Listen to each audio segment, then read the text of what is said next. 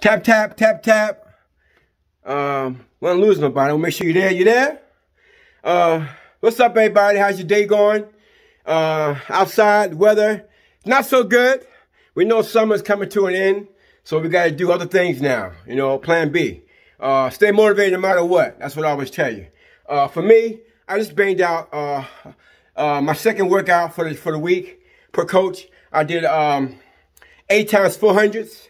Hey, coach, I was home because I didn't want to go out because I'm pressed for time. So I did it on my own treadmill, which goes only 10 miles an hour. So what I did was I kind of upped it and went faster. Instead of me doing 127, 130, I did 2 minutes.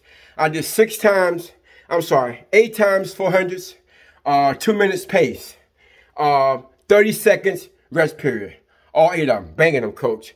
And I felt like, you know, because I couldn't do the time I normally do, like 10 and a half. So I did what my treadmill was able to go up to, which is 10 miles an hour.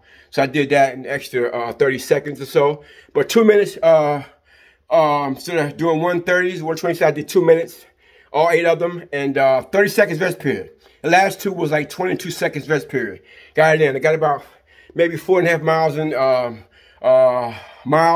maybe about 2.5 miles of speed work. Getting it in, I'm doing some push-ups, dry off for one night, and I'm out. Get out for the day or whatever. But anyway, that's it, coach.